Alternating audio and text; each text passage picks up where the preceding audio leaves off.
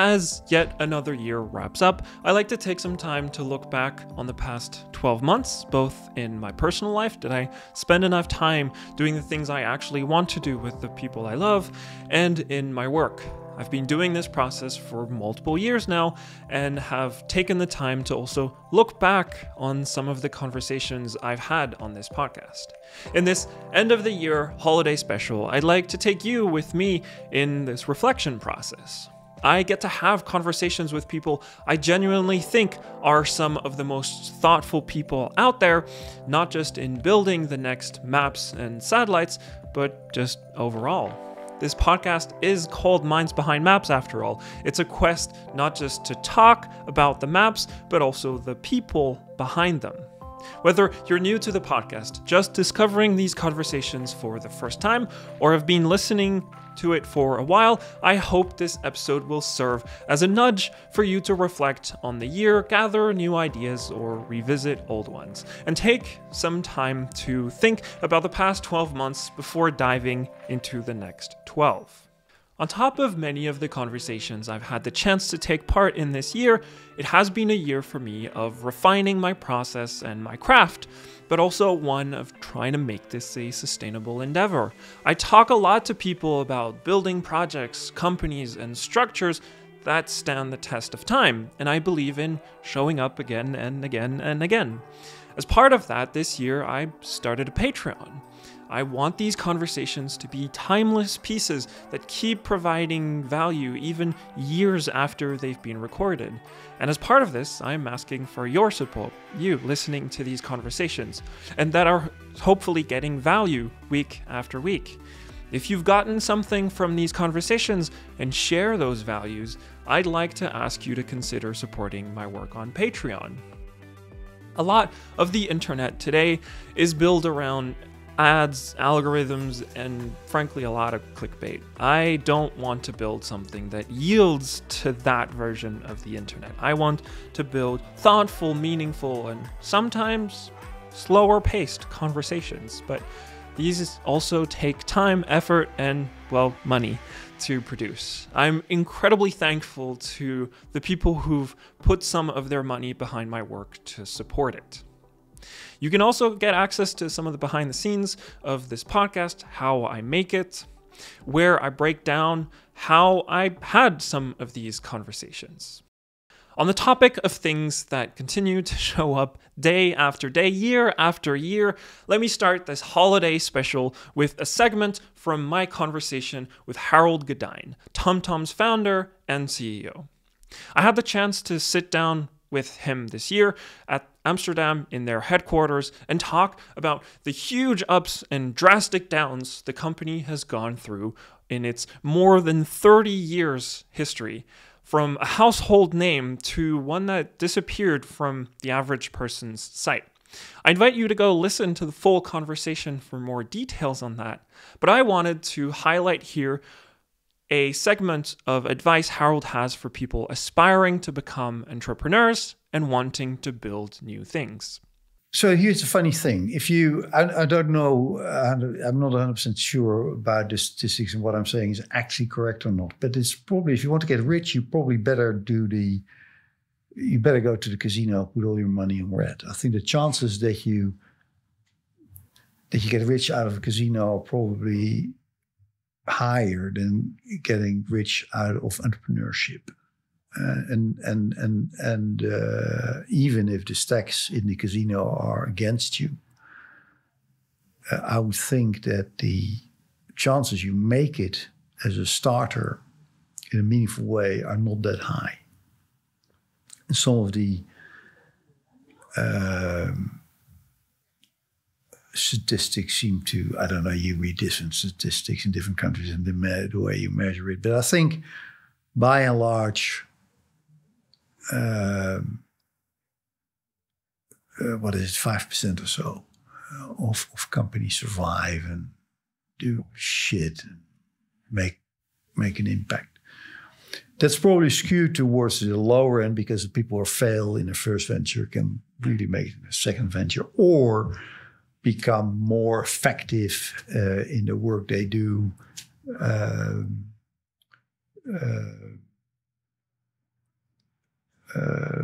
when they are working for a boss or in a large organization. Whatnot. What I'm saying is, if you just do it for the money, then it's probably not a good idea. That is probably not the right motivation. But the rewards are very significant if you do it, because it's fun and it's crazy, and you assume a level of responsibility for your own doing that you don't get into working for a boss, or hard. It's harder to get that. And it is phenomenally rewarding if it works. If it works a little bit, it's even much more rewarding than I'm not even talking about building a billion or a multi-billion dollar company. Even at a small scale, doing something for yourself and running that and being responsible for that and is already a massive achievement, and can be a great source of joy and satisfaction.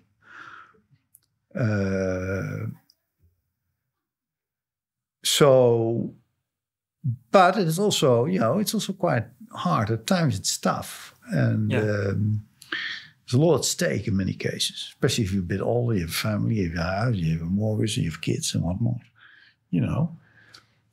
Losing a lot of money is not so funny anymore, and can create a lot of stress and anxiety. I don't think there is a silver bullet. There's no recipe that fits all. What a good start is if you have real deep knowledge about a certain industry and you are aware of certain problems that exist in that industry, and where you have an idea how to fix that and be passionate about it. That's a reasonable start to think about entrepreneurship. I have this plan. I see this going wrong. This can be done a different way. That's a good start. But even if you see a hole in the market, it doesn't mean there is a market in that hole.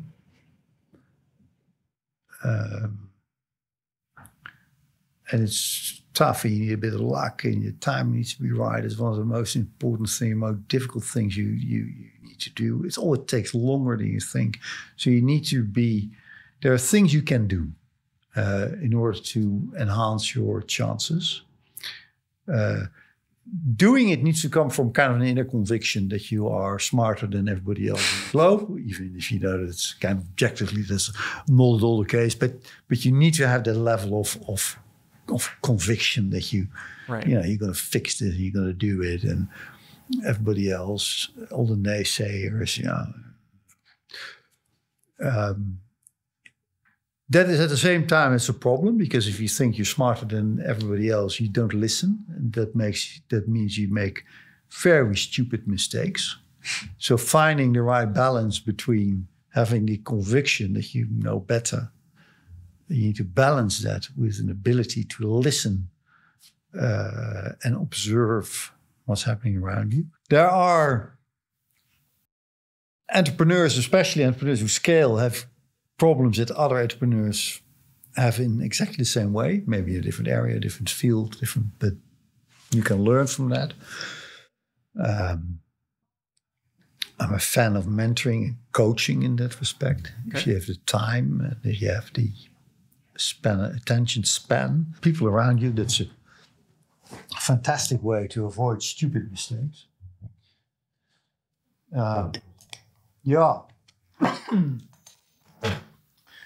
So,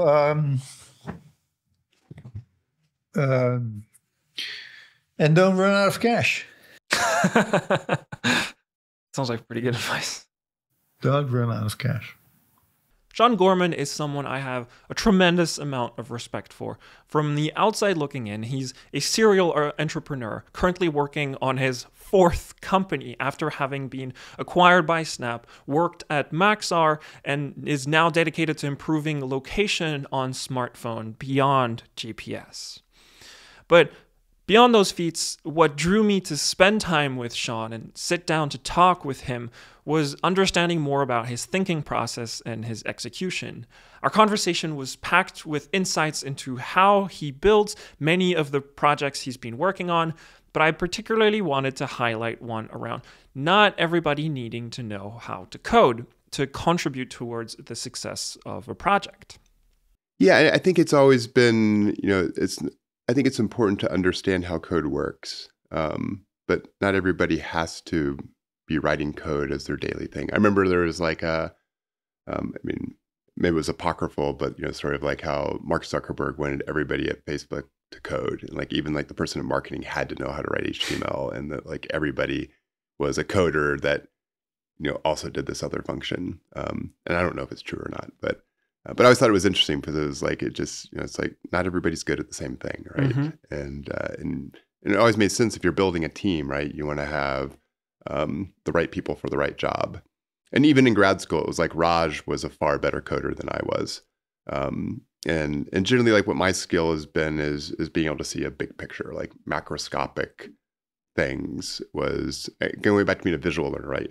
Being able to see the big picture and see how things connect and where things might be going. And then, the other thing that I tended to be okay at was explaining complex things in simple ways. And that was largely what I did in grad school. Like, we would brainstorm on ideas, and sometimes it was Lori's idea, sometimes it was Raj's idea, sometimes it was my idea. And that was, but when it came to actually implementing it, Raj was wonderful at writing the code. And then the thing that I did well, and Lori was the tenure track professor who understood how like academia worked and could plug us into grants and knew how to do the network and so forth. And also had a wonderful simulation and computational statistics background. And then generally what I did was I was good at explaining these complex ideas to the general public. And the cool thing that I loved about public policy was that was a mandate. And it's an unusual mandate in academia, right? Because usually when you're publishing in academia, you're speaking to the 10 other people that care about that very precise topic. Yeah. And academic productivity tends to be reductionist in that you're constantly getting more honed into a more precise thing in order to be unique. But there was two tricks that and the thing that I loved about public policy was there was also a mandate of, in order to do research in public policy, there's the public half of it, right? Is you need to inform the public so they understand how to cast votes to make more informed decisions around policy. So there's this whole mandate of that you really want to be able to explain your research to the average person. So that one just resonated with where I thought there was value in academia. And part of where I had gotten disillusioned with geography becoming very postmodern. It's a fascinating construct, but nobody understands the vocabulary of postmodern critical theory outside of academia. So like you're just talking to each other, and there's always the risk of it becoming navel gazing, which where I loved about public policy is it kind of flipped that and said, all of this needs to go into informing the public. And that was something that I enjoyed. And also, I think as a result of enjoying it, I got better at it. And it just so ended up that in technology, that's also a really important skill, to take a really complex set of computational things or mathematical things and go to the public, which is the market or investors, and explain to those people those things of why that's important to them, why it's impactful, and why it makes a big picture difference. So I think that ability to connect them was helpful. And especially early on when I was still a lot closer to the mathematics and I was actually doing them myself, that I understood how it worked under the hood, even though I might be really bad at debugging it. It allowed me to translate what that was to people that were interested in the outcome that computation or mathematics created. So that's kind of the thing I think that helped me succeed. What I like most about being able to have these conversations with so many different people on this podcast is trying to understand a little bit more about who these people are, how they think, and what drives them. This oftentimes reveals themes and topics that I didn't expect going in. And one such example is my conversation with John Duruk, the CTO of Felt, a company he describes himself as trying to make maps fun by bringing maps onto the browser and opening up real-time collaboration. More than the tech behind this, I wanted to know about what makes a map fun and why that matters. I think these tools, people spend hours and hours on of their days on these mapping tools. You talk to consultants, they spend hours and hours in PowerPoint or Excel. Analysts use Excel. When you work with mapping folks, they spend hours and hours on these tools. And if you can actually make it fun, it's more fun for us to build these tools. We're also human. And the second is, I think if you make these tools fun, people go back to it. There's this, I think, almost intangible quality to certain tools where there's millions of small interactions, whether the UI is this color or things animate this way, or they pick this font, or where they've picked this kind of copy, that makes it more fun. I don't think fun is this quality where you go back and you smile, but you can tell the tool is on your side. And I think that's the sort of quality that we're trying to espouse. And then the reason why it's important is it's also part of business thing. We want people to sort of feel good after using felt versus feel tired. There are definitely certain tools that I think Notion is a good example. There's certain things in Notion that you can tell this was made by people that are fun to hang out with, and then it just makes you feel happy to click around. And there's certain tools, I'm not going to name I'm not going to badmouth any tools, but there's certain tools you use them, be oh man, this was an arduous process. And then you probably end up with the same results. You probably end up with the same artifacts, but you want to go back to the first one. Slack is another good example. I think early on, no one could tell you why Slack was more fun than IRC or other chat tools, but it was fun. And then it just got adopted slowly but steadily, and then became the behemoth that we all know now. How do you build fun? It feels like I understand what you're talking about, that experience, but then it's engineering something that feels like that. How do you tackle that problem? I think I would credit more to our product team. I think you just have to have this taste for fun.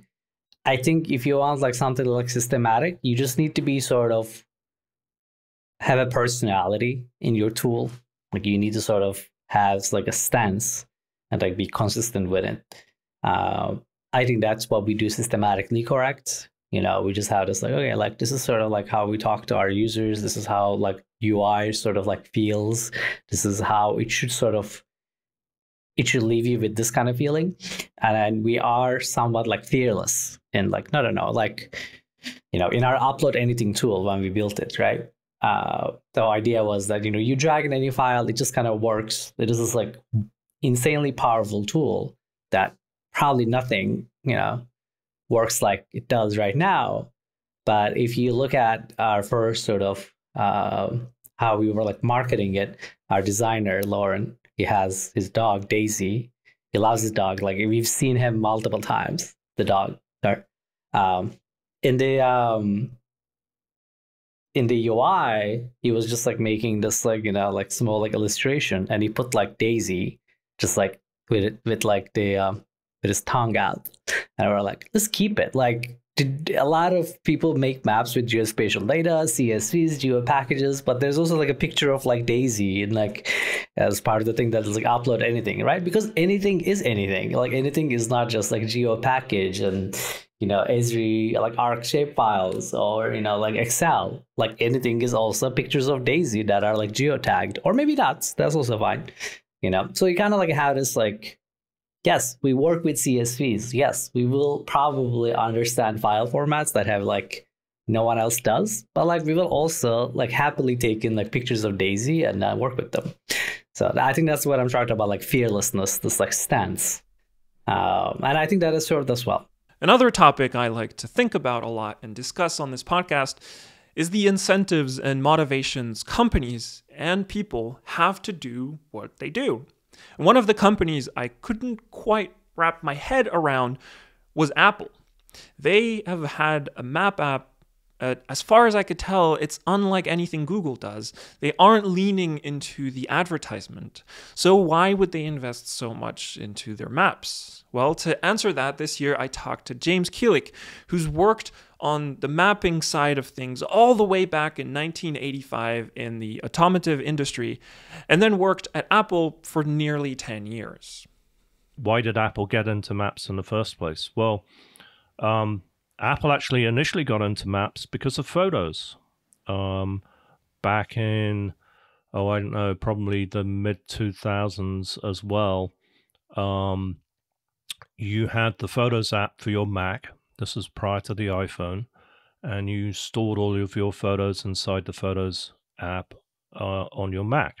And you could organize those photos into albums, but Apple wanted it to make it possible to kind of see where those photos were taken. And it was just starting to be the era where cameras, everyone was using point-and-click cameras, or maybe if you were a pro, you were using a DSL camera of some kind.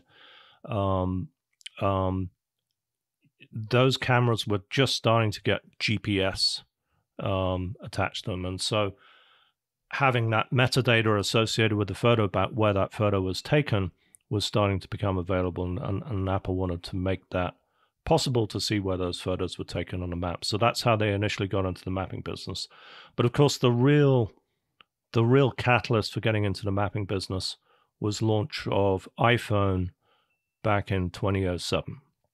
And so when Apple was developing iPhone, I wasn't at Apple back at the time, but Steve Jobs was very adamant that when they launched the iPhone, it came with a set of apps that would be kind of relevant to what you did with this mobile device sitting in your pocket. And so there was music on there, there was camera on there, so there was photos on there, there was your calendar, there was email, there was a web browser. And Steve said, okay, well, we need a mapping app because you're going to be mobile, and when you're mobile, you need a map. So we need a Maps app. And so Apple didn't know anything about mapping back in those days. And so they went to Google and they said, hey, we'd like to use your data. And so they licensed the data from Google. The app itself was not developed by Google. The app was designed and developed. The whole UI was designed and developed by Apple.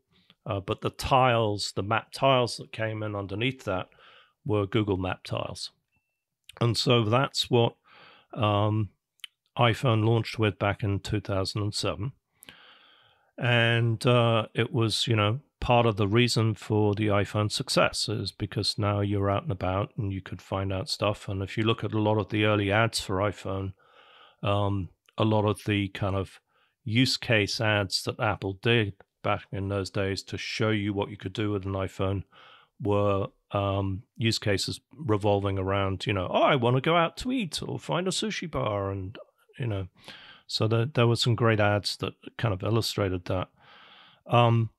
But as time went on, post 2007, there were two things that Apple came to realize. Number one, with the Google Maps tile data, it really couldn't be in control of its own destiny in terms of the experience it wanted to provide to its end users. It was Google's map, and that was it. What was let me interrupt you there. What were, in practice, some of the shortcomings? Why was Google's data not enough? So the map tiles back in those days were, I believe, raster map tiles. And so, the rasters were developed with certain color schemes and there was a limit to what you could do with that map data in terms of look and feel. If they wanted to do something different or add an extra layer of data, it would have been very difficult for them to do that. And so it was constraining in that regard. To provide a complete experience, Apple realized they really needed to own the whole stack, and they needed to own the map and the map data. The other influence on the switch was, listen, Google, through the use of the app, through users' use of the app, knew everything about where you are and where you're going. And Apple didn't like that, right? Yeah, they fair didn't enough. want their customers' location data going to Google so that Google could take advantage of it for advertising or, some other use within their organization. In many ways, it's kind of like they own the first thing that comes to mind is this analogy of like the App Store and the Play Store, where like Google and Apple own kind of the operating system and what you can have on it. But this is the same thing, but for a map, where Google would own like the mapping operating system in a way. And so I see Apple wanting to remove that and own. So those two things kind of point towards the direction Apple wanting to do their own full mapping application. Exactly. It's very, I mean, the analogy I always draw is it's very similar to the silicon chip story with Apple, right? Apple was dependent on IBM and then later Intel for the silicon chips that it put in its devices. And it realized it had to get out of that so it could control the whole stack and create, and in doing so, then be able to create the experience it wanted to create for its users. So let me, on that, I think there's one thing that comes from us, like every company probably wants to own everything, but there's a reason why every app on your phone doesn't have its own operating system, or all the other computer OEMs like Dell and HP don't also create their own silicon. These are incredibly costly and complicated endeavor. So there's like a trade-off. If you're a Dell, like what you're going to try to focus on is creating, I don't know, a great experience for the user who doesn't actually really care about what's underneath it. So there's this trade-off, right, between we're going to own everything, but that's going to cost a lot of money. How do you justify that as well? That's it's an excellent point, Max, and one worth delving into. In the case of Apple getting into the silicon business, I think when they dived into the silicon business, they knew full well it was going to cost them a boatload of money to start, building the domain expertise and, to design, develop, and get chips fabricated. I mean, they don't make chips, but the design, the hard work, the design, and everything. So they dove into that with the knowledge that, hey, this is going to cost us a lot of money, and we'll need to invest billions of dollars in order to make this work. And you're right, there are very few companies on the planet that can afford to do that. And Apple was in a fortunate position to do that with chips. Maps, however, is a completely different story. When Apple decided to switch from Google Map tiles or Google Map data to its own map in 2012, I think there was a little bit of naive thinking going on. In other words, there's that. It's like either it's going to cost a lot of money and you prepare for it, or you're probably just naive and you go in it. Yeah, and I think think about the industry back in those days. So what was around at Apple? So one of the most successful products at Apple back in those days was iTunes. And so you could not only upload your songs, but also there was the iTunes library, and you could buy songs and, pay 99 cents for a song or buy an album. And so they knew all about songs. And they thought, well, maps, that can't be too hard. It's kind of like iTunes. It's about albums and genres and artists and songs. And, maps, it's pretty similar. It's about roads and streets and, street names. It must be the same. Unfortunately, they forgot that, maps change a little more frequently than albums and songs and artists. And, the songs on an album stay the same. They don't change. The songs on that David Bowie album, don't change, whereas a map, they change. And so I think there was a little bit of, I wasn't there at the time, but I think there was a little bit of naive thinking going on. Oh yeah, we could do this. It can't be too hard. And then of course they launched in 2012, and they got the black eye. For those of you that don't know the story, in 2012 they launched it. It was not a good launch. It's one of the most embarrassing product launches that Apple has ever done. Tim Cook had to issue an apology and tell users, try these other apps instead of our map. I'm sorry. I'm not familiar. I read that happened, but I'm actually not familiar with what happened. Yeah, so what happened was they launched it with great fanfare, and it had a few cool features like a flyover feature, so you could fly over landscapes with satellite photography, and it all looked very cool, but the underlying data was not very good. And the underlying data came from TomTom and others, and it wasn't just about the data, it's about how you make use of the data. So just because you have data doesn't mean that you're going to provide good directions. You've got to create those algorithms to figure out what's the best route from A to B, and do you take that road or this road? And the algorithms that Apple had created, for example, for directions weren't very good, and they were sending people the wrong way, and the geocoding wasn't very good. In other words, the process of finding an address wasn't very good. Right. And so people quickly got frustrated, and the media caught wind of this, and there were all these stories of how bad Apple Maps was, and it quickly became a huge embarrassment, and that's what precipitated Tim Cook's apology. There was a guy who was responsible for Maps, a guy called Steve Forstall, who was essentially fired because of the debacle. And it was an interesting period. I think, there was a lot of head scratching going on at the time. This is terrible. We've had this big disaster. Should we get out of the mapping business, or should we stay in it? Should we just go back to using Google Maps? I'm sure that question went around the corridors at Apple. But I think they quickly came to realize that, maps and location have so much to do with everything you do every day that absolutely, mapping and navigation has to be a core competence that we develop. And so it wasn't a question then of taking their foot off the gas. It was a question of putting your foot flat to the floor and getting building the organization that they needed to build in order to build the product that you see in Apple Maps today.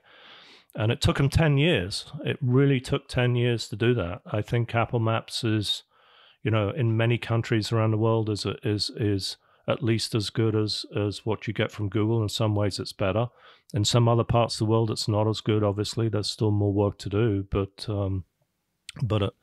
it was a 10-year journey to get there. Originally, what attracted me to talk to Mila Luleva, the head of remote sensing at the Netherlands' second largest bank, Rabobank, was to ask her a pretty simple question.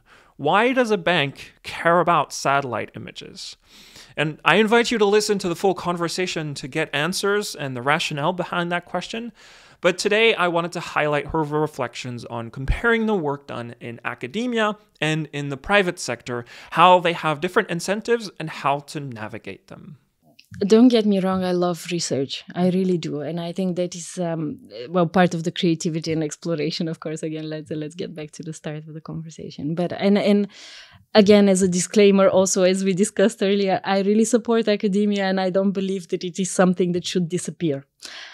I truly believe that it's not for everybody. I really do believe that.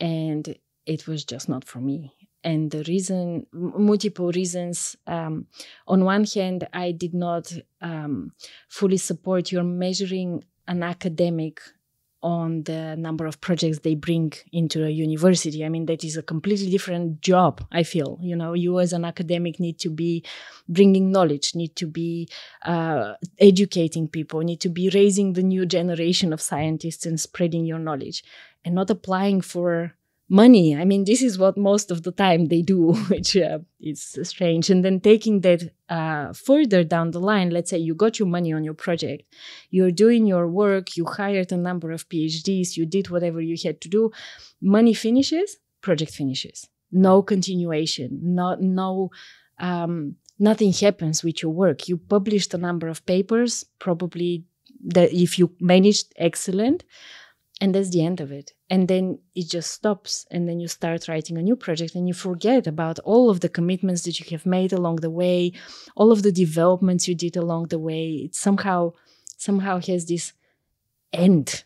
And I don't believe in that end. I believe in, building something without an end, to continue. And that is something I didn't really like. Then what I did is when I moved to a research and development company. So I was leading the research and development team of a company.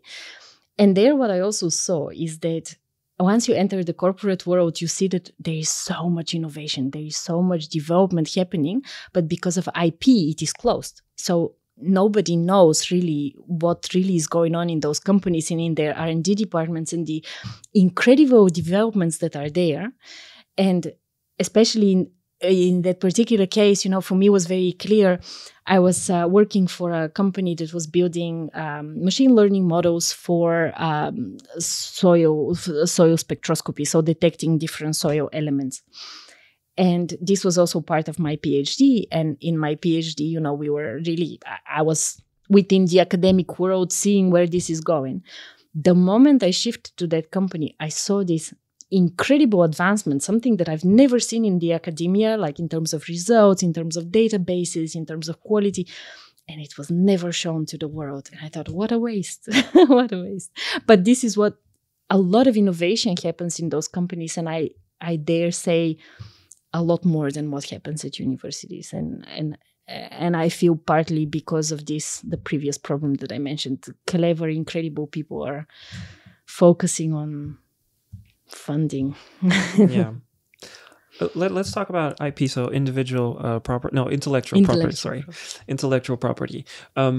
Is that something that you're trying to do at Rabobank to kind of put it out there a little bit? I'm sure there's a lot of really cool things happening as well, and trying to get it out of that gate wall. Yes, absolutely. Because as I mentioned, for me, very important are the two things, quality and transparency. And I think if you are sitting on your IP and, protecting certain things that, that nobody should see, that defeats the purpose of transparency. And I believe, of course, I think I mentioned it multiple times that, of course, companies need to make money out of their own IP, right? So that's why they're closing certain systems and certain methods and what they do. But I feel that if you are to really, for example, in the case of the carbon market, if you'd like to win that game, you have to be as transparent as possible. Because the moment you say this is something that is a black box and I'm not going to tell you about it, the questions start there. You're hiding, you're cheating, you're doing, So everything that I would like us to do is, I would like it to be open. And again, to the impact that we were talking about, if I open it and people can take it and build businesses or help other people or make bigger impact with it, my mission is accomplished, right? And it's not here for me to keep, it's for me to share and to help reach more a wider audience. Yet another common topic on this podcast is the impact of satellite imagery. And one of the biggest impacts has been allowing us to be aware of climate change today. Without many of these satellites, we wouldn't have most of the data used to model and measure the changes happening today. But the history of many of these satellites and technologies comes directly from military applications. When earlier this year I talked to Iain Woodhouse about synthetic aperture radar, we discussed how and why radar images are interesting, but I also wanted to ask him about why he emphasizes the military history of these satellites to his students in his teaching. It's important to communicate it because students have to be able to engage in that topic. They have to be able to understand that the Venn diagrams overlap considerably in terms of military intelligence interests and environmental or other civilian applications. Is that in terms of the technology? So we see that just now in commercial companies, especially the commercial radar companies, are being paid to collect tons of data all the time over the Ukraine, right? I assume mostly American Department of Defense is paying for that. But and that's partly because you can't see through the clouds and you can see in the dark, so you're guaranteed to have that coverage all the time. So I try to make sure that my students kind of understand that they can't step away from the discussion, right? They can't say, oh, I don't want to have anything to do with things that are related to military intelligence and defense. It's like, well, the whole history of synthetic aperture radar, or the whole history of radar is as a military tool. Right. So radar is a military tool that we have found civilian applications for. The classic false color composite, where you put your near infrared into the red channel. So you get your red, green, and blue color composite, and you put near infrared into the red into the green, and the green into the blue. Those color, do you know the history of where that color? No. Do you know the color composite type I mean? It means that all the vegetation looks red. Yeah. Right. The history of that was color infrared photography, because the way that the color, the chemical bands for the different colors for the color infrared photography is that's how it recorded it. So that when you processed the film, is that the film layer that was sensitive to the near infrared would look red, and the film layer that was sensitive to the green would look red. I've lost track. I need to write that down. But the different channels, and that was developed as color infrared photography in order to overcome the fact that people were using camouflage, right? So it was a military tool in order to identify that, well, if you used to use optical photographs in your surveillance, right? So, World War I, they were already taking photographs from aircraft to try to map out where everybody was. And then people said, well, we'll just paint camouflage. We'll paint our tank. So you painted green. Yeah, we'll paint it green, and then you won't see it in amongst all the vegetation. And they said, well, okay, let's develop, because the tanks aren't highly reflective in the near infrared and the vegetation is. So we'll develop the color film that we can use for surveillance so that the tanks will turn up dark amongst the very bright vegetation. And so that color banding comes from that color infrared photography. Now, interestingly, military has all moved on. So camouflage paint is now highly reflective in the near infrared, right, to get around that. So they've had to move on. But our remote sensing community still use that color combination as a kind of a default where the vegetation looks red. You pick up any introduction to remote sensing textbook and you flick through it and you'll see a picture that's got the vegetation looks red. Why do that? That's a weird thing to do. And it's only because historically that was the color bands of the near infrared color photography. Because you're trying to see the difference between the vegetation and the other thing that you're looking for. Exactly. So when that other thing that you're looking for, if that's what you care, you kind of look for something else. But it turns out it's actually also great for seeing vegetation. And if you care about vegetation, you can just keep using that. Yeah. I mean, it identifies the vegetation pretty easily.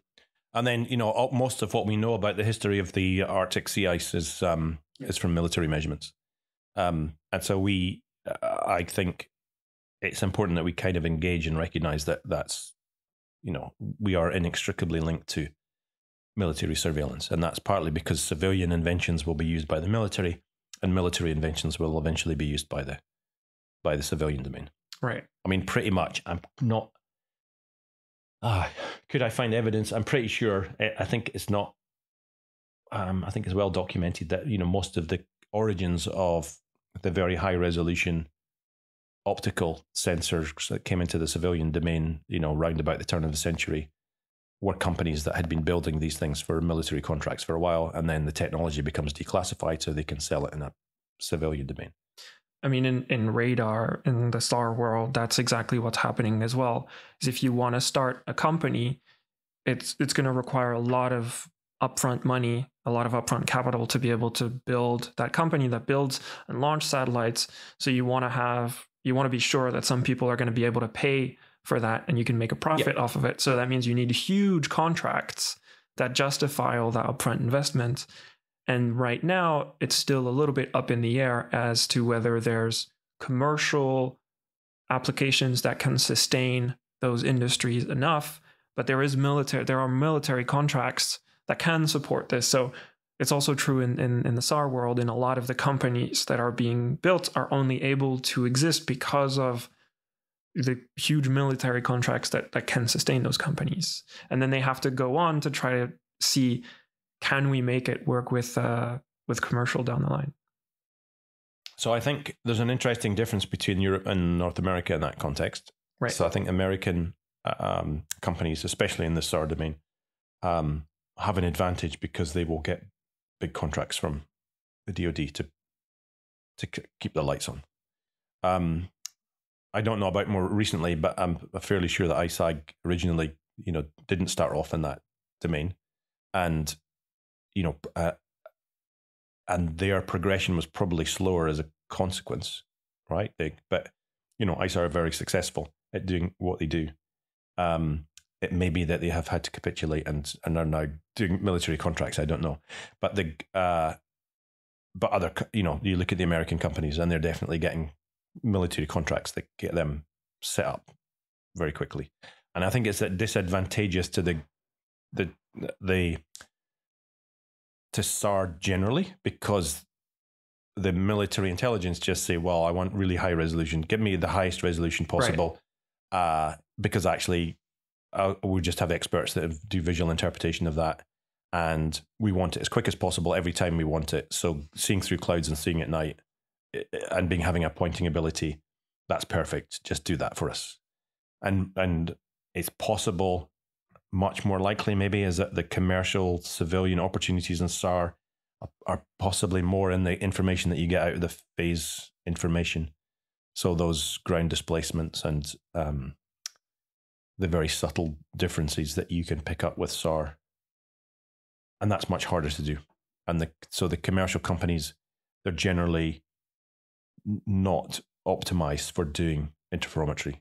If there's one person who's been thinking about building better open data approaches, I think that would be Jed Sundwall.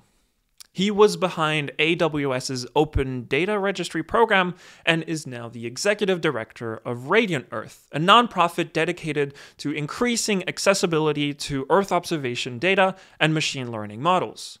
We talked about the work he does here, and towards the end of that conversation, discussed the impact that new AIs like ChatGPT might have on many open source data projects and what value data and these large language models can provide. One of the things that I'm really curious to get your opinion on is this move towards companies, I think it's specifically companies, are realizing that the way people access data, or rather information online, is changing. What used to happen is you have this great source of data. People want information. That's what we want. It's not data. We want information. That's right. I don't know. I want to know how to cook something. I don't want the recipe. I want to know how to cook it. Like, the recipe is a tool to get there. And you used to go to Google and you're like, blah, blah, blah. I want to make spaghetti, whatever.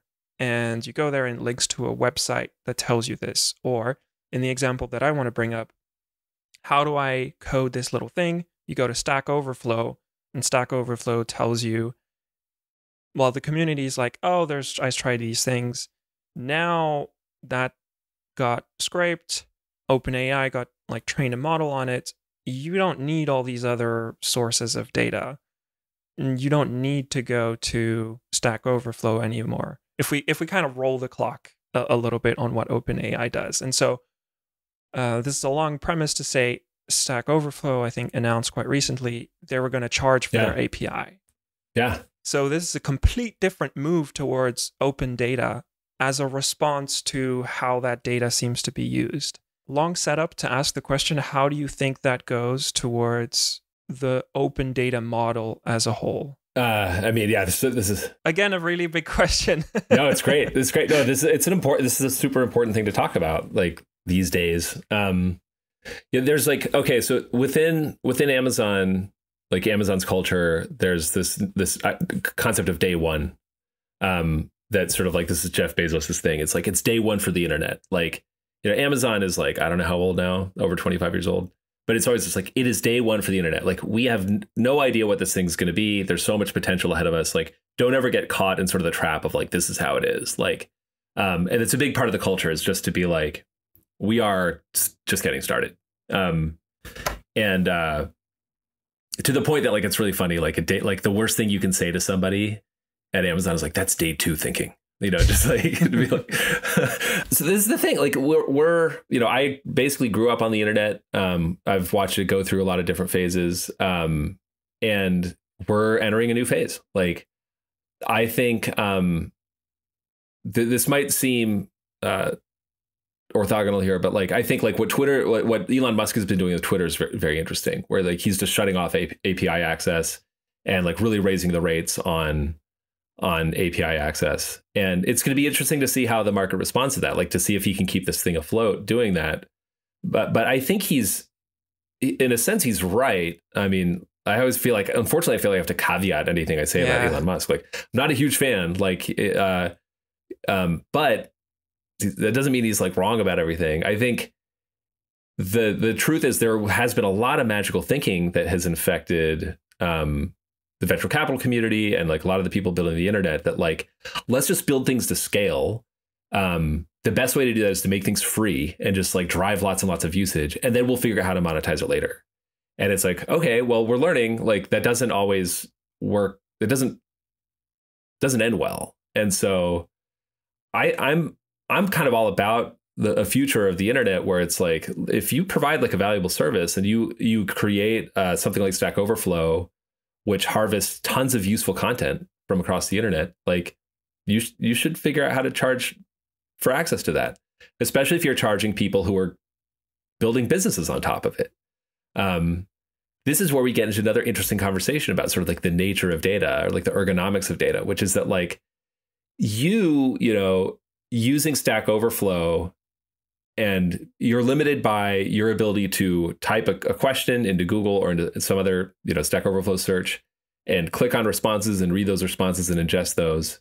That should be free. Like, and you can put ads on those pages and stuff like that and create an experience where like humans that are limited by human cognition and human faculties get the content for free.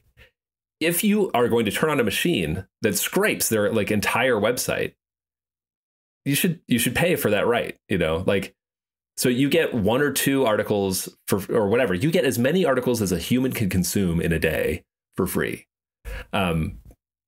At what point are you like, all right, it's too much? Is it like 100 Stack Overflow responses? Like, when do you start sort of throttling people and be like, hey, you're looking at too much stuff? You know, newspapers are figuring this out, like how to do that. But I do think like it's totally appropriate for people to start putting those limits on things. And to go back to your question about like, how does this relate to like open data? That's an interesting problem to solve. That's actually it's something that I'm interested in working on with Source, is that I should be explicit about this. Like, I want people to be able to charge for data products if they want to. As an open data guy, that's like, trust me, like that feels like heresy for me to say something like that. But like the truth is that well, maybe this isn't the truth, but I have a hunch that there are data products that would be available to people if only it were easier for somebody to charge for access to them.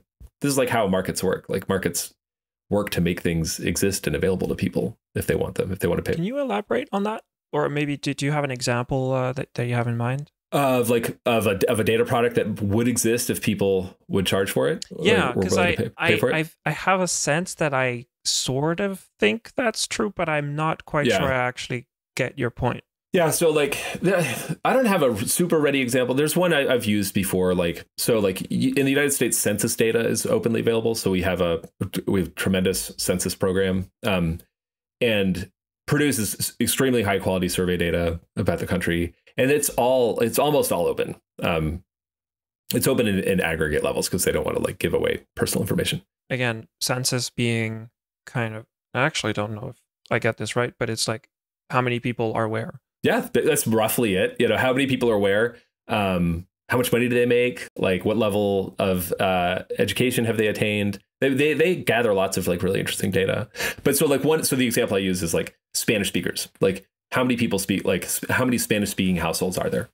So the way census data is made available, this will sound familiar to you based on what you said about like how hard it was for you to get like a Sentinel image. You have to have like a master's degree to like know how to work with with census data. It's very complex. The Census Bureau they do a pretty good job of making it easier for people, but it's never going to be easy. So say you wanted to have the percentage of Spanish-speaking households in the United States organized by zip code, which is a certain administrative boundary we use here, mostly for the Postal Service. That data, you cannot ask the census for that right now. Somebody might tell me this is easy, but my understanding is it's not easy to get this from census data, but it's possible. And so there are likely marketing firms and other organizations that want to reach Spanish speakers in the United States that go through the hassle of figuring out how to get this data. And they are all going to the Census Department and producing a CSV of zip codes and the percentage of Spanish speakers there. Let's say it costs them $1,000 each to do this. If only there were a way, like it was very easy for somebody to like just sell a CSV, and on a data marketplace, it might be possible for somebody to produce that data product and charge like $50 for it, and drive the cost down. Now, like I've said, Source Cooperative is a data publishing utility. It could emerge to become a data marketplace at some point, but this is just the example I use of something that like I feel like it could exist on the market if only we're cheaper to get it to the market. Right now, I mean, the way most people sell data right now is through like data as a service companies, and you're going to potentially take venture money. If you go down that route, you're going to have to scale. You're building a SaaS business that you have to lock people into. And so you're going to lock people into some sort of proprietary data delivery mechanism. And that works, but it works sometimes, but it's a very expensive process. I mean, you have to take on a lot of money to build this. You have to build your platform. You have to make people aware of it and get them to come to you and open their wallets and pay you and stuff like that. That's very, very expensive. And I have this hunch that like, if we could just make it cheaper for just people to publish a data product somewhere and slap a price on it, then maybe we'd get more interesting stuff out there. Javier de la Torre started out as a biologist researcher, now turned entrepreneur. He started companies after seeing a disconnect between the science and the policies put in place, specifically around biodiversity loss and climate change. During our conversation, he reflects on where we are today and if some of the efforts to educate and make these losses more visible were successful. Looking a year behind, like, are we doing progress on these things? And same goes to climate change and so on. We can talk about that. But in the case of biodiversity, the general answer is a very clear no. I mean, like, we are now, species are disappearing at the highest rate ever. I mean, like, it is considered that, more than 40% of, populations of, I think, like, there's even studies that more than 50% of bird populations are gone. And if you look at, in the insects and different entire groups, I mean, like, there is a massive extinction going on, and we have not stopped it.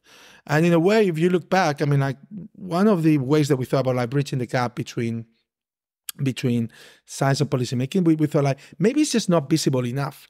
So, I was also very inspired by, remember the Al Gore movie around the inconvenient truth, right, on climate change. So it was, for the first time, the first documentary that in a way was like, okay, well, this is actually really making visible the issue. You cannot deny it, or in a way, I mean, like, this idea of, we have to, we have to educate, policy and the general public around it. And I think after all these years of showing, data stories, showcasing, the decline, showcasing the impacts of climate change and so on, I mean, I think we have to be honest to ourselves, and it hasn't worked. It has not worked. I think now we've shown in so many different ways, the biodiversity decline, in the impacts of climate change. It is hard to not believe that, people are really fully aware of it, and still it's going at an incredible pace. So awareness, it's clearly not enough to resolve the issue. And, like that was in a way we were naive. We thought like if people will see what was happening, they will stop. And the answer to that right now, I think it wasn't right. I don't think, like it has worked. Has it helped? Certainly hope. But has it really fixed the issues? I mean, by no means. I mean, we knew that it was not going to be enough. But I think, we had much higher hopes on the power of data visualization for bringing awareness to a topic and the outputs that this would produce than it actually turned out to be the actual real impact. The early 2020s will inevitably be marked by the impact of the COVID pandemic in the history books. And part of how we were able to keep track of what was going on was due to maps reporting on the number and location of new cases. Quite quickly, the Johns Hopkins COVID dashboard became the go-to map that most people tuned into, being seen over 1 trillion times by the time it was taken down. This year, I got to sit down with Dr. Este Geragthy, the Chief Medical Officer at ESRI, to talk more about the story behind this dashboard. I think the biggest example of the recent years has got to be COVID's. Yeah. ESRI was working with Johns Hopkins to make like probably one of the most famous maps recent years or decades maybe.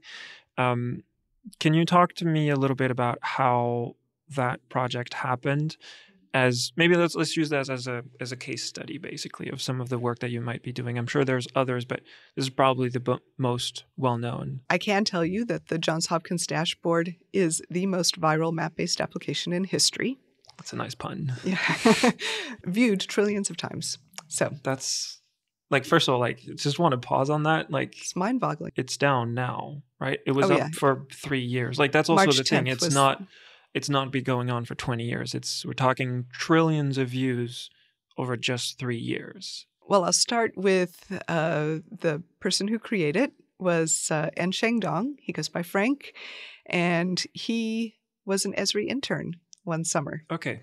And so he was familiar with GIS, and then he decided to do his PhD studies at Johns Hopkins. And of course, early into his efforts, this infection started to show itself. And his family is from the region in China where this began, nearby. So he was concerned about his family.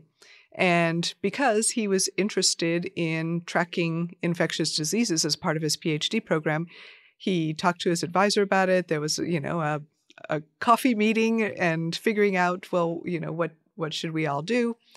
And they decided to build a dashboard. Right. And so he looked for data sources. He found a couple of good data sources that he could use. And at that point, it was contained in China, and put out the dashboard. And he built the dashboard because it's a configurable tool and pretty easy to use. He did it in about 8 hours overnight. Okay. And of course, it's been refined many times. And also, interestingly, it was initially built on a student account. Right. So how could it get any easier, right? He saw something, he found the data, he put it in a dashboard, and his advisor, Dr. Lauren Gardner, tweeted it. And we noticed it started to get a lot of views. Yeah. And that was very quick. And then we started to see other dashboards kind of copycatting what they had done. They looked very similar. I mean, even with the black background and the red dots, very similar indeed, and using similar data resources. But the traffic was getting to be too big for a student account. And so the part where ESRI stepped in was we contacted Johns Hopkins and said, hey, we see you're getting a lot of traffic on this. Can we help you, beef it up the infrastructure, put it in a place where it can manage the traffic? And so we helped to support. They, of course, are at the same time building more team members, gathering more data sources as the infection was spreading around the world. So a lot of different things going on at the same time. But, we, not me personally, but my colleagues had regular, I think probably weekly or often more frequently, meetings with the team at Johns Hopkins to keep this going, to develop new ideas, You will notice if you look at the first tweet to the last iteration of the dashboard, it went through significant changes, but incredibly valuable resource. Not only did everybody feel inspired to check the dashboard multiple times a day, especially in the beginning of the pandemic, but a lot of people use that data because Johns Hopkins made sure that open data, back to that theme, was foundational for everything they did. People must be able to access the data. So we made it available in our system, in the Living Atlas, and it was available on GitHub. So whatever people wanted to use, they had an avenue. And that made the copycatting of more dashboards even more profound. Literally thousands of dashboards around the world relied on that data. Renny Babiartz has a background at the National Geospatial Intelligence Agency, the NGA in the United States, and has worked on multiple open source intelligence stories. Using publicly available satellite images, but also other sources of data, they piece stories about oftentimes things that we might otherwise not have been able to see.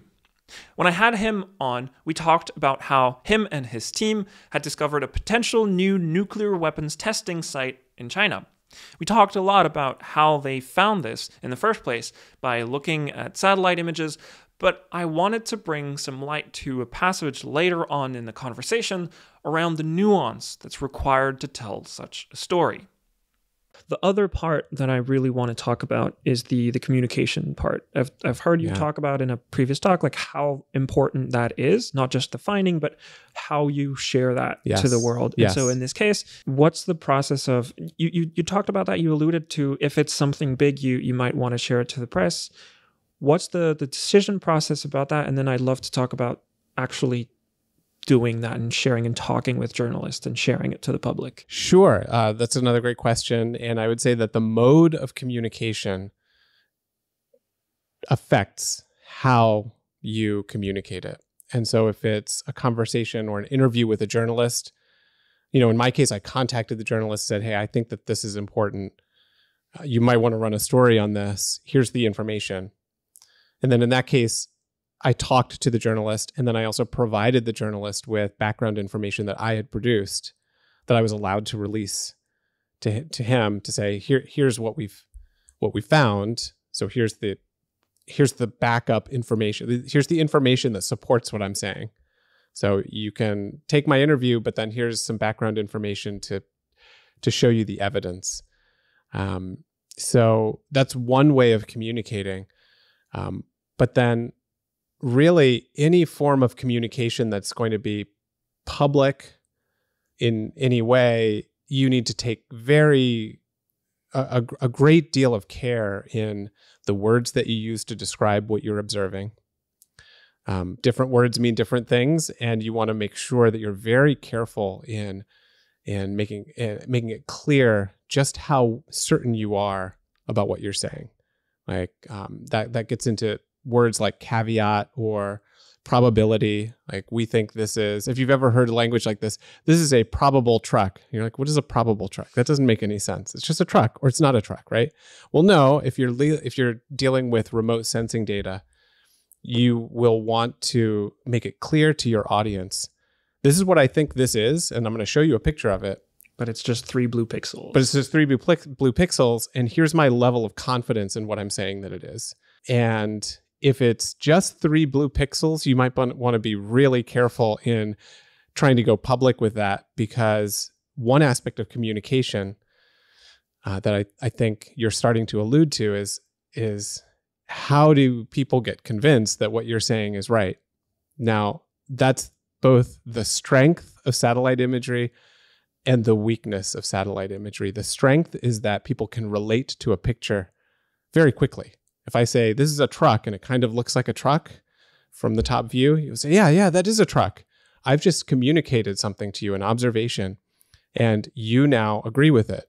That's quite powerful. I mean, that's a simple example, a truck. But if it's a truck at a nuclear weapons underground facility, I mean, you can just start piling on the different meanings there. Then it can become quite a big deal. Then it's more than just a truck.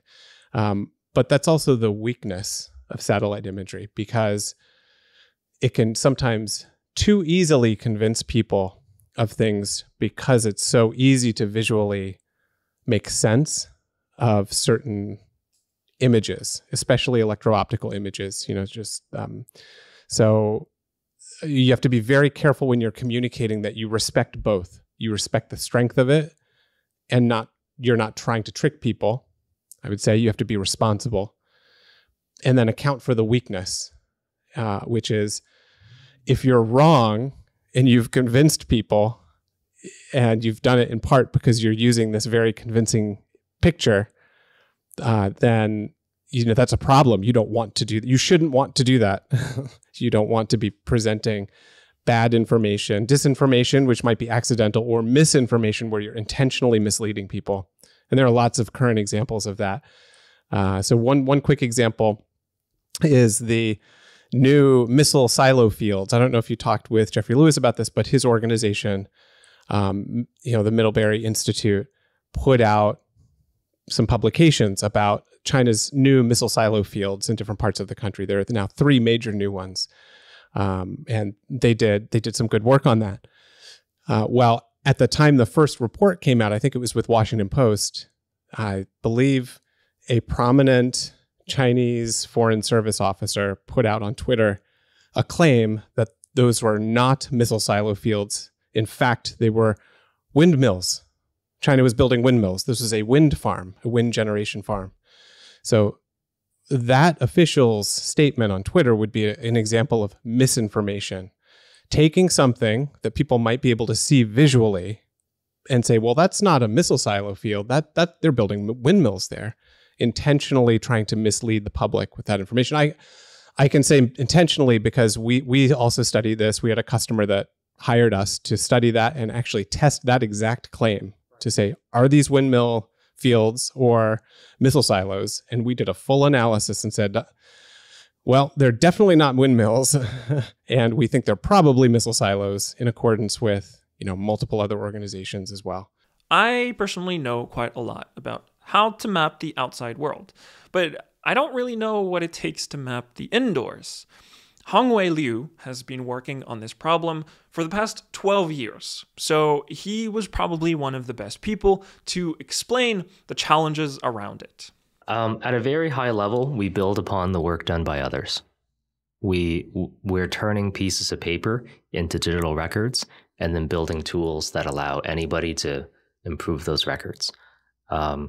So yeah, at a high level, we can talk about kind of the new stuff coming out since. But do you have an example maybe of that? Of what that looks like? Every building has a map, right? Some have 8, right? If you walk into a building, by law, there's a fire escape map posted somewhere. Someone made that. It's just a piece of paper now. It's mostly wrong, right? It doesn't have enough detail to be useful for if you're looking to find an empty room somewhere or find Santa Claus, but it has the balls, it has the structure, it has the important stuff. Let me interrupt you there. What do you mean by it's mostly wrong? It's out of date. It's out of date, and it doesn't have enough detail to be useful at this point. So I guess wrong is not the right word. It serves a vital purpose as a fire safety map, but it doesn't serve a purpose as a general map at this point. Okay. And so every building has that. Every building was built by an architect, assuming it's under 200 years old. I know in Europe that's not always the case. So somebody built it, and when they built it, they had plans, and those plans are essentially maps. So start with that. Start with the piece of paper, digitize it as fast as you can in the most efficient way that you can, and then realize that since the building was built, or the fire safety inspector drew that fire safety map, things have changed. And the problem is the person who made that map in the beginning is long gone. Those were the experts. But what you have left are office managers, facility managers, marketing coordinators, cleaning people, produce managers at the grocery store. These are the people who are walking around the building every day, who are responsible for maintaining the building. And every now and then, they take that piece of paper and they print it out and they scribble on it with a pen to say, okay, well, I just need to know for me that this is wrong, this is right, here's where things are. And they might scan that piece of paper in and email it to their boss to be like, by the way, this is what I just did, right? I'm the produce manager at the local grocery store. We had too many cucumbers today. Here's where I put them. Just so you know, this is where they are now. And eventually that PDF, let's say, gets redigitized by an expert at head office or outsourced to an expert at a consulting firm using Photoshop or something like that into a new digital map. And that gets printed out next time. So that's the status quo of mapping indoors today. And what we realized early on at Mapped In is, well, we were the ones being sent those scribbles. And we just hated photoshopping. It just seemed so inefficient. So being engineers, we thought, let's build a tool for ourselves. Let's build a tool that we would prefer to use because it's faster, so that we can maintain a digital map without having to retrace and re-Photoshop every single time somebody sends us a scan. And that's really become the main tool today at Mapped In. And here I will, without talking too much, I will point out that there's a difference between maps and models. Maps are abstractions, right? Models are real world. And all the time we get asked by folks like, how do you make Street View? It's like, wow, we don't make Street View, because you don't use Street View in your car when you're navigating and driving from A to B. You use a map. Whereas a lot of folks, I think, are also trying to build 3D models of the world for autonomous driving and for things like that. I see what you mean. And that's an area we can go into as well. Steve Brumby has a long history of bringing deep learning and maps together, starting to work at the Los Alamos National Laboratory in the early 2000s, to then being the co-founder of Descartes Labs, and now have started the Impact Observatory. Steve is someone who's built complex maps at scale and seen how they get used and what impact they have.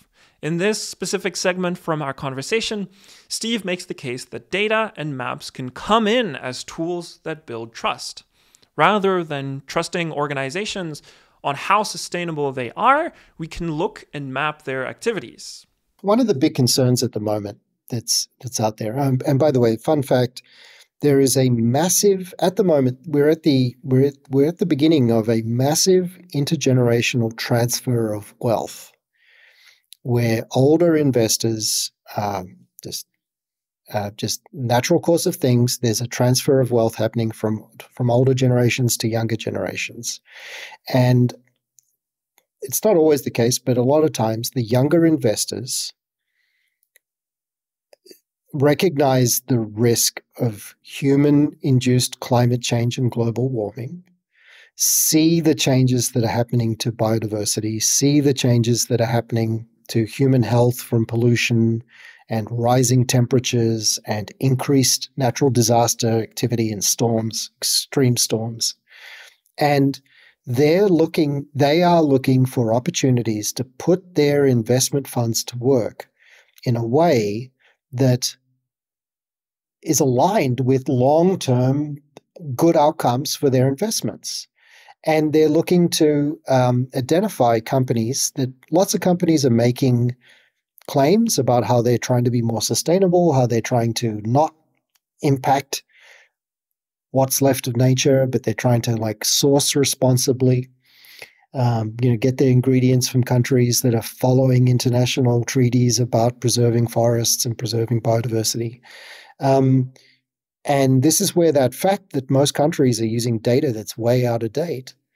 How can you trust those numbers?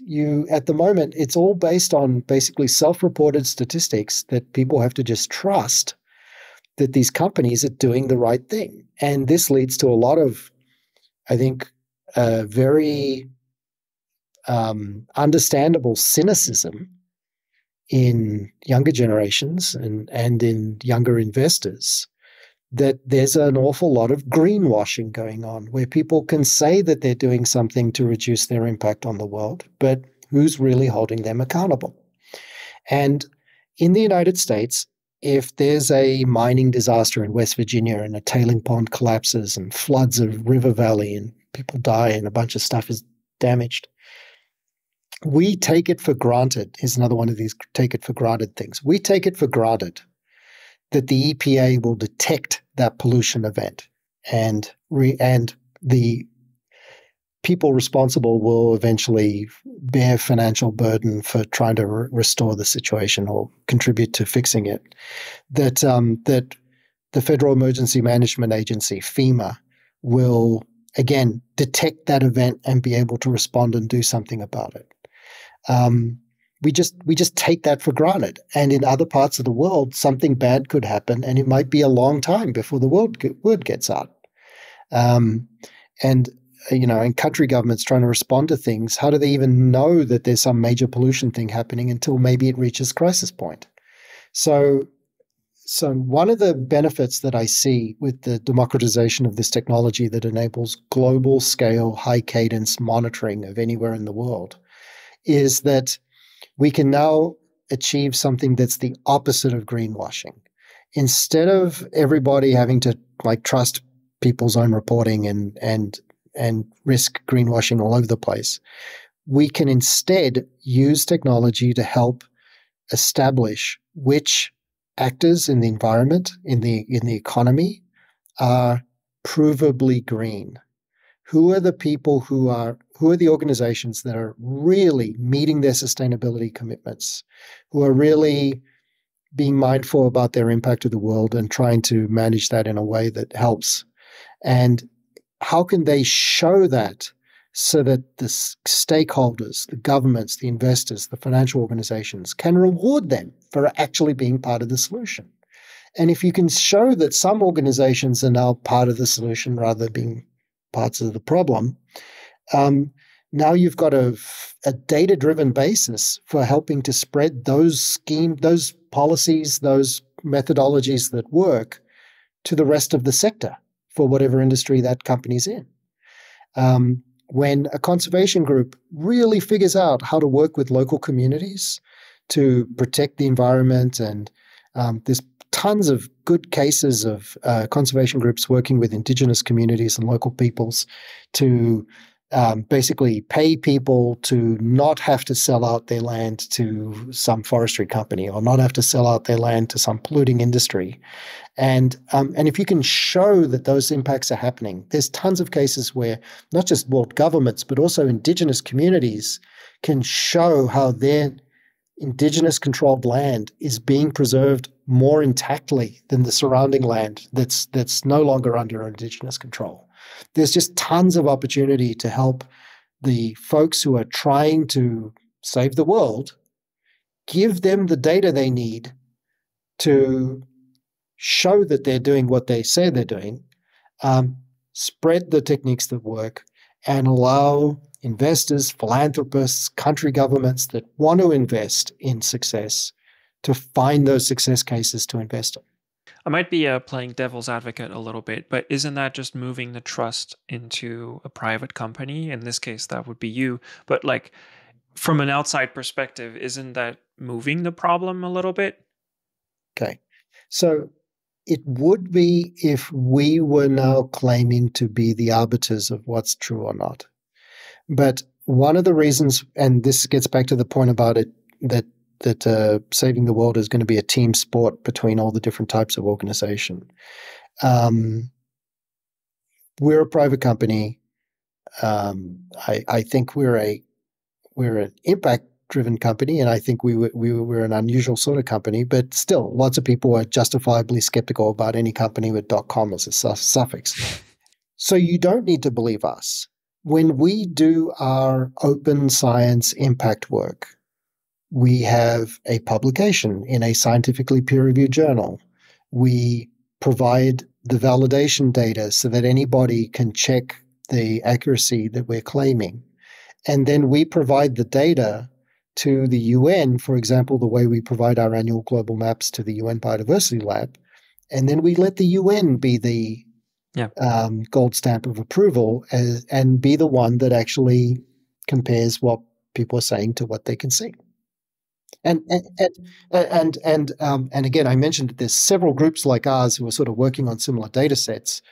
Even better protection for the world is when an organization like the UN does something that happens similar to climate change, climate forecast work, where people don't trust any one single computer model, but they actually do an ensemble over all the predictions. The UN, similar large-scale NGOs can act as independent watchdogs, averaging over all the different results to to identify what the closest we can to truth. Thank you so much for listening to this year's recap, giving me some of your valuable time all throughout the year, and I hope you found these useful.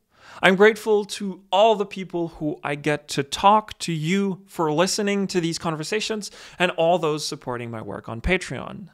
I look forward to being able to show up again next year to bringing you some more thought-provoking ideas. I hope you have a wonderful end of the year. Maybe also take some time to reflect before diving into yet another 12 months.